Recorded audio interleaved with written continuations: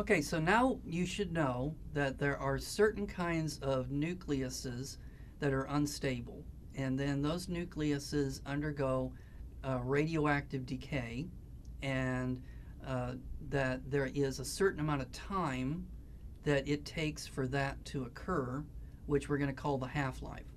So in one half-life, half of a particular isotope is going to decay into another kind of substance. So now what we want to do is, on this chart, it's going to show you which kinds of radioactive isotopes are used most often. And I have difficulty seeing this particular PowerPoint, so I'm going to look at my computer screen over here.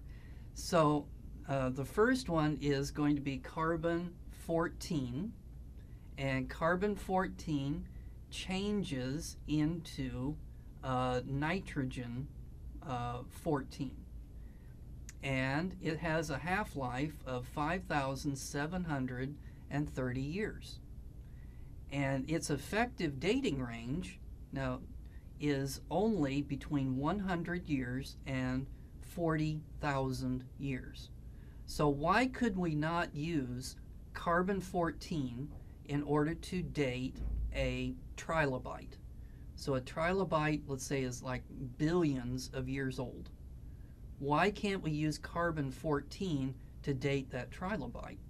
Well, if it has a half-life of only about 6,000 years, well, then it's not going to take very many half-lives to go by before there would be virtually no carbon 14 left over. So you could have carbon 14 in a trilobite, but the problem is that it would have decayed so often in a billion years that you would not be able to measure any of the nitrogen in that.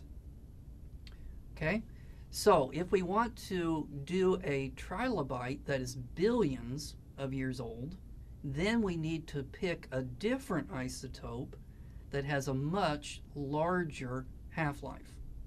So for example, uranium-235 decays into lead-207, and it has a half-life of 0.71 billion years. So let's say that our trilobite is a billion years old. Well, then there would be substantial amounts of the original uranium in that trilobite. So yes, you would be able to use that particular isotope in order to measure the age of that trilobite fossil.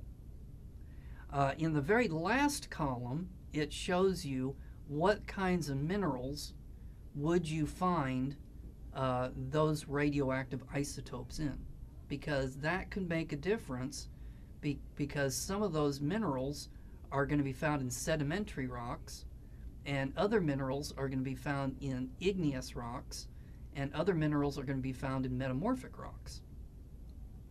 So you can read through that list there, and it shows what the original material is, what does it turn into, what's the half-life of it, what kinds of ages can you use it to measure the age of, and then at the very last column shows you what minerals would you tend to find those radioactive substances in.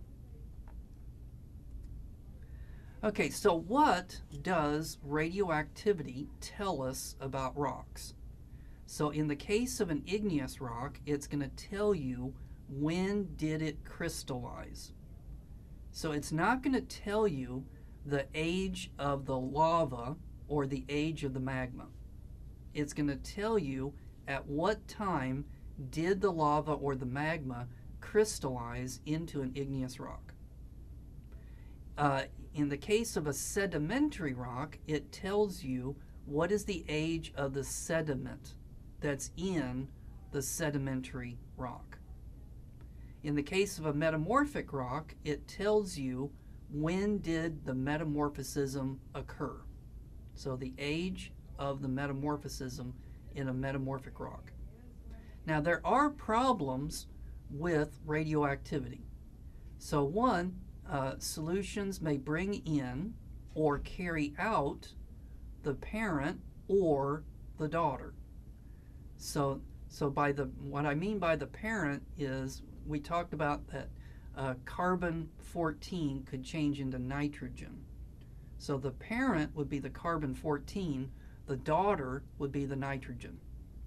So that when you've got water that's circulating through rocks, it could bring in some of the parent material, some of the carbon 14, or it might carry out some of the carbon 14, or it might bring in some of the daughter product, or it might carry out some of the daughter product. So you have to be very careful whenever you're using radioactivity to measure the age of a rock.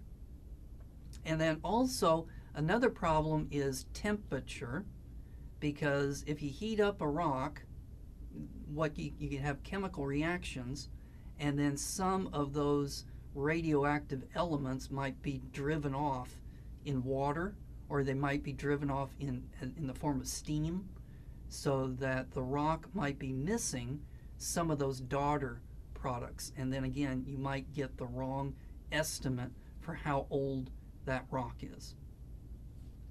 All right, so let's take a break, and when we come back, we're going to talk about the geological time scale.